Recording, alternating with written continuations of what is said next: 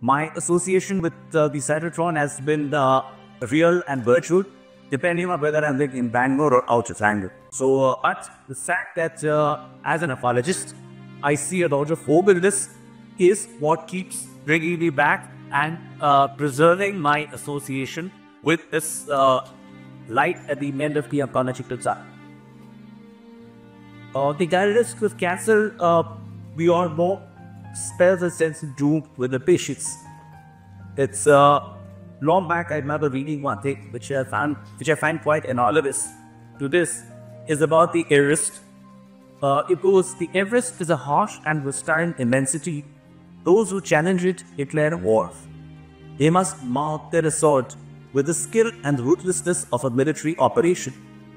And when the battle ends, the mountain remains unvanquished. There are no true victors, only survivors. But as an oncologist, I would like to believe that we have victors and we have survivors. And we are hoping that the former keep increasing over the years, and the latter we can hope to give them more hope.